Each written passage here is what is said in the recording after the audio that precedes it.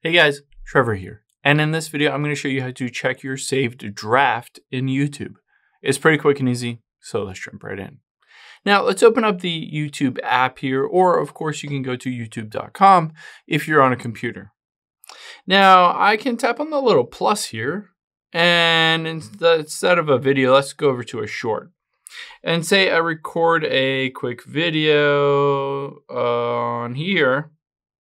And then I just hit the little X button and hit saved as draft.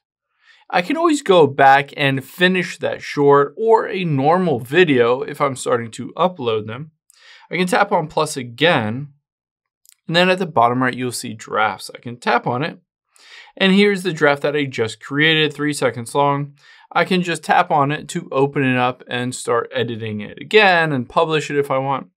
I can also tap the 3 dots at the top right if I want to delete that specific draft if I no longer intend to upload it to my YouTube channel.